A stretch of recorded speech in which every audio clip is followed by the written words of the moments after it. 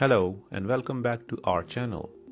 Today we are diving into the fascinating world of AM radios. AM communication and AM radios are predecessors to modern 4G and 5G mobile communication and might seem like a relic of the past. But AM communication still holds significant importance today.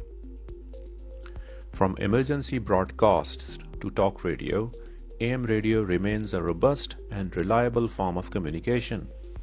Its simplicity and effectiveness ensures that even in remote areas or during power outages, vital information can be transmitted and received. Before we delve into the specifics of AM, let's quickly recap the basics of electromagnetic waves and modulation. Electromagnetic waves are oscillations of electric and magnetic fields that propagate through space. They are a fundamental mechanism by which information is transmitted in today's world. To transmit electrical information through electromagnetic waves, we need antennas to transmit electromagnetic radiations in free space. However, the size of the antenna is proportional to the wavelength of electromagnetic waves being transmitted. Therefore, it becomes impractical to transmit audio signals directly as electromagnetic waves because at audio frequencies, the antenna would need to be extremely large. For example, a quarter wavelength antenna size for 20 Hz audio signal will be 7,500 km long. To overcome this, the audio signal is superimposed onto a high-frequency carrier wave, which is then transmitted. This process of embedding a low-frequency information signal onto a high-frequency carrier is called modulation. In the example shown, the superimposed audio signal changes the amplitude of the carrier signal. Therefore, this kind of modulation is known as amplitude modulation. With an understanding of modulation in mind, the next step is to explore the overall AM radio transmission setup. The process begins at radio station, where a microphone converts sound waves from humans into electrical signals. These signals are then processed by an AM transmitter and sent to an AM broadcast antenna. Here the electrical signals are modulated onto a carrier frequency and then radiated as electromagnetic waves that travel through air at the speed of light. The size of AM broadcast antenna is quite large due to the AM broadcast frequency range of 540 to 1600 kHz, which typically requires antennas to be approximately between 50 and 140 meters in length. That corresponds to a quarter wavelength antenna size. These electromagnetic waves can travel long distances bouncing off the ionosphere, especially at night, allowing AM signals to be received far from the original transmission site. Now let's move to your home. When you tune your AM radio to a specific frequency, the radio tuner selects the corresponding carrier frequency of the station you want to listen. Inside the AM radio receiver, the antenna picks up the desired signal, processes it, and then converts it back to audio signal using built-in speakers. The receiver antenna is generally much smaller than the transmitting antenna due to practical size constraints. While this small antenna reduces the reception efficiency compared to ideal quarter wavelength antenna size, it still allows for acceptable audio reception. Now let's explore this further by understanding what happens to audio signals inside AM transmitters and receivers.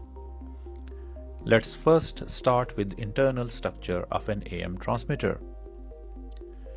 Whether it is a high-power AM transmitter in radio stations or a hobbyist AM transmitter, the main building blocks of an AM transmitter are as follows. First, microphone. It converts sound into an electrical signal. The signal then goes to an audio amplifier, which boosts the audio signal strength. Then there is an oscillator, which generates a high-frequency carrier signal. The carrier signal gets modulated with an audio signal with the help of a modulator circuit, which combines the audio signal and the carrier signal, varying the carrier amplitude. This modulated signal goes to the power amplifier, which increases the power of modulated signal for transmission and finally send it to an antenna for propagation through air. The exact implementation of an AM transmitter varies depending on the requirements and can vary widely in circuit design. Nevertheless, a simple AM transmitter radio example is presented here. The circuit has two parts, an audio amplifier and a radio frequency oscillator. The oscillator is built around transistor Q2 and related components. The tag circuit with an inductance L0 and capacitance C4 is tunable to control AM transmission frequency from 540 to 1600 kHz. There is a regenerative feedback loop in the oscillator formed by the capacitor C3 that couples signals from the base to the top of L0, and C6 capacitance ensures that the oscillation is transferred from the collector to the emitter and through the internal base emitter resistance of the transistor Q2 back to the base again. The resistor R7 ensures that the oscillation will not be shunted to ground through a very low value internal emitter resistance. Q1 is wired as a common emitter RF amplifier where C2 decouples the emitter resistance and unleashes the full gain of this stage.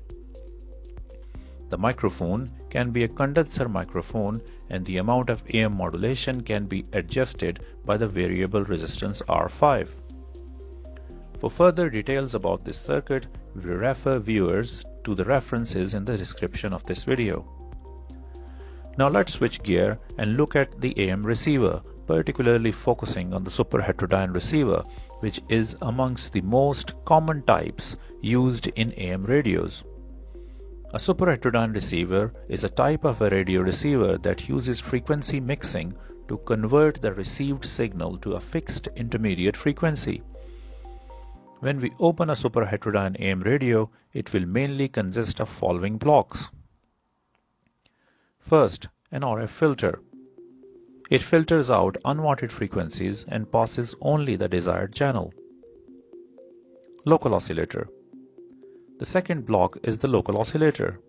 The frequency of a local oscillator is set so that either the sum or the difference of RF signal frequency and the LO frequency is equal to the IF used in the receiver, usually around 455 kHz.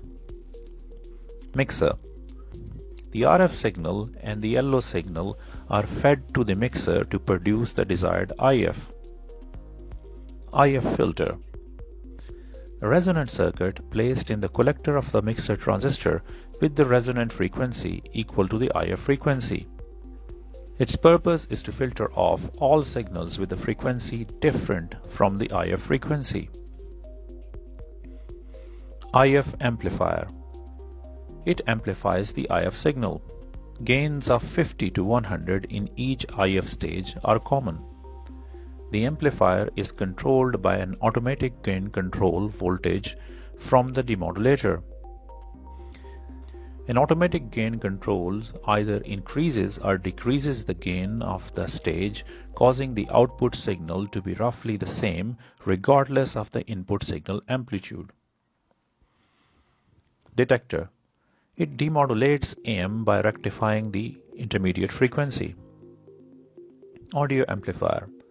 It amplifies the audio signal and passes it on to the speaker.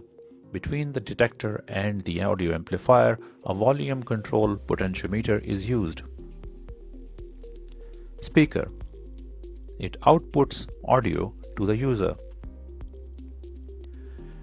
The benefits of superheterodyne receiver are many. First, it allows transmission at higher frequencies, leading to smaller and more practical antenna dimensions. Second, it converts high-frequency electromagnetic waves to a low intermediate frequency IF, simplifying the circuit design of later stages as it is easier to design tuned amplifier for a fixed low-frequency signal. Third, it allows easy tuning of multiple frequency bands, making it a cheaper implementation of a single radio receiver that can receive multiple AM frequency channels. The last point requires further explanation. and for that it's good to briefly study the AM communication frequency spectrum. The AM radio frequency range lie from 535 to 1605 kHz with a channel spacing of 10 kHz. This means that the carrier frequencies of each channel vary from 540 to 1600 kHz with a spacing of 10 kHz. In the early days of AM communication and before the invention of a superheterodyne radio, the whole receiver chain had to be tuned to one particular AM channel frequency. This meant that changing to different channels required tuning of multiple stages, making it a costly and a cumbersome process. In a superheterodyne radio, receiving a different frequency channel is achieved by changing the LO frequency. No matter what channel frequency is, the intermediate frequency of a superheterodyne receiver remains the same, for example, at 455 kHz. Therefore, intermediate frequency amplifiers need to be designed for only one frequency, greatly simplifying the receiver design. Depending on the product specifications, superheterodyne receiver blocks can be designed in many different ways. Nevertheless, for basic understanding, we will show one implementation here. The shown circuit might appear complicated at first, but if we compare it with the block diagram we learned earlier, it becomes simple. So let's split each section of a circuit to explain its working. Antenna and mixer. Over here, L1 serves as a ferrite rod antenna, creating a resonant circuit with variable capacitors C21 and C11 in parallel. The secondary winding of L1 connects to the base of a mixer transistor Q1. The local oscillator signal is fed into the emitter via capacitor C5. The IF output is extracted from the collector through the transformer T1, which also functions as the first IF filter stage. Armstrong oscillator. Here C12 is tuned together with C11 to maintain a consistent 455 kHz difference between LO and RF frequencies. This is typically achieved using ganged capacitors that adjust their values simultaneously. The LO frequency is set by L2 and the combined capacitance of C12 and C22 in series with C8. L2 also provides feedback for oscillations from the collector to the emitter, with the base grounded for RF through C7.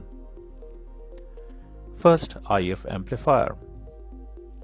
This stage includes the transistor amplifier Q2. The output of first IF filter transformer T1 is connected to the base of Q2 transistor in the IF amplifier. The output of first IF amplifier connects to the second IF amplifier stage through the transformer T2. Second IF amplifier. This stage consists of transistor amplifier Q3. The bias is stabilized by R10 and R11 with C15 grounding the base for IF signals. R12 provides a negative feedback, reducing distortion. All other aspects are similar to the first amplifier. Detector.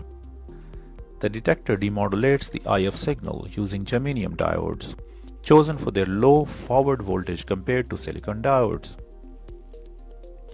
R13, C18, and C19 create a pi topology low-pass audio filter, while R7 adjusts automatic gain control strength and forms a low-pass filter with C10. Audio preamplifier. Q4 acts as an audio preamplifier. R34 controls the volume and C22 provides a negative feedback at higher frequencies, offering additional low-pass filtering. Q5 drives the power stage. Audio power amplifier. T3 inverts the phase of signals at the base of Q7 relative to the phase at the base of Q6. T4 converts the half-wave currents of each transistor back into a complete waveform and matches the high impedance of the transistor amplifier to the low impedance of the speaker. R26 and C29 provides a negative feedback, reducing distortion and enhancing audio quality and frequency response. For further details about this circuit, we refer viewers to the references in the description of this video. This concludes our explanation of superheterodyne radios. Please note that there can be a lot of variations of these circuits in the market, but they are based on the same principle as explained earlier. In conclusion, we started by learning about electromagnetic waves, modulation, and types of modulation before delving into amplitude modulation, the building block of an AM transmitter, and finally the superheterodyne AM receiver. It is evident that AM communication is still relevant today and serves as an important role in our communication systems. We hope that this video has provided you with a clear understanding of how AM radio works. If you enjoyed this video, please give it a thumbs up, subscribe to our channel, and hit the bell icon to get notified about our future videos. Don't forget to share your thoughts or ask any questions in the comments below. Thank you for watching and stay tuned for more exciting content.